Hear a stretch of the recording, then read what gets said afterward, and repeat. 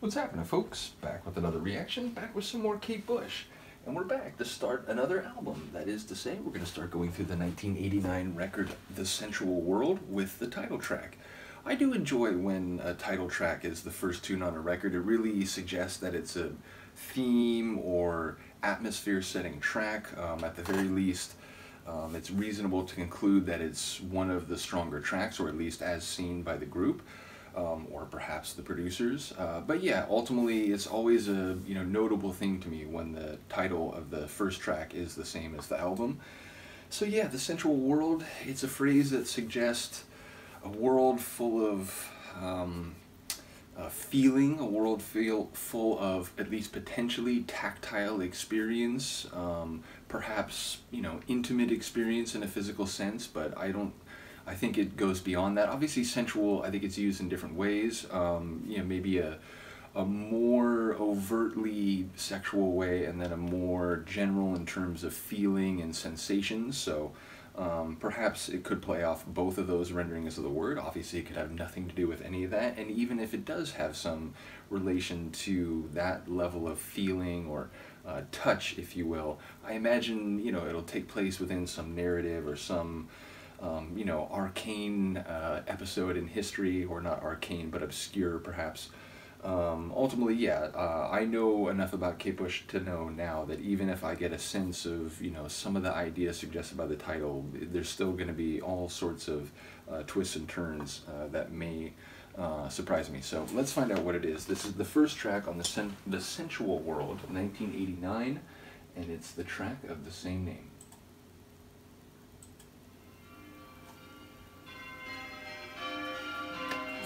Church bells.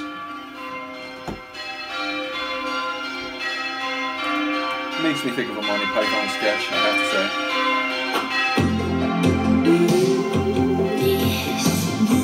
Hello.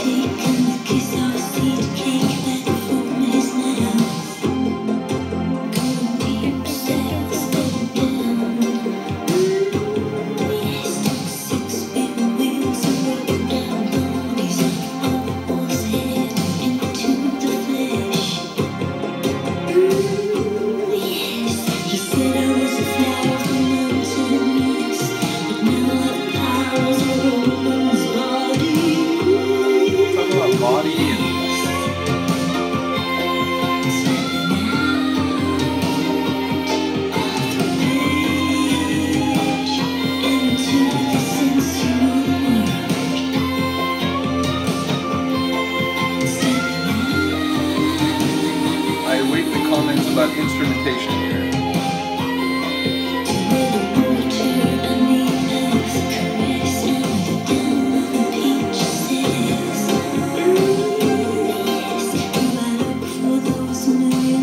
It's got a nighttime sultry feel to it.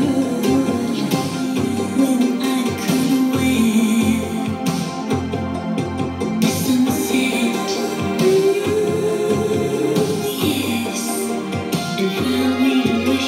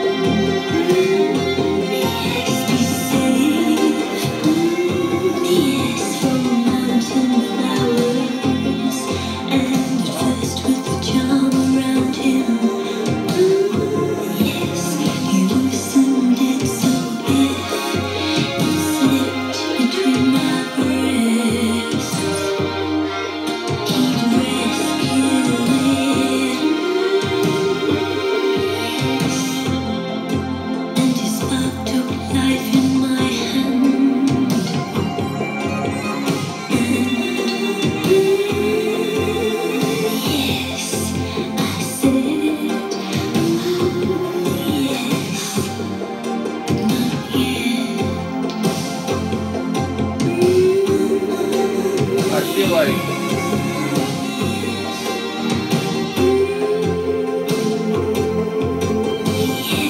I'll wait till then.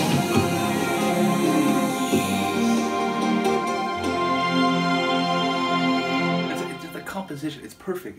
It's literally exactly where my brain was thinking it should be coming or petering out and coming to an end. So yeah, it feels more overtly sexual than I was thinking at the outset. I feel like there's like different aspects to the sensation and to the feeling, and I'm really intrigued by the Celtic feel to it. Again, I don't know how you pronounce it. It's like Ulian pipes. I think I'm getting that wrong.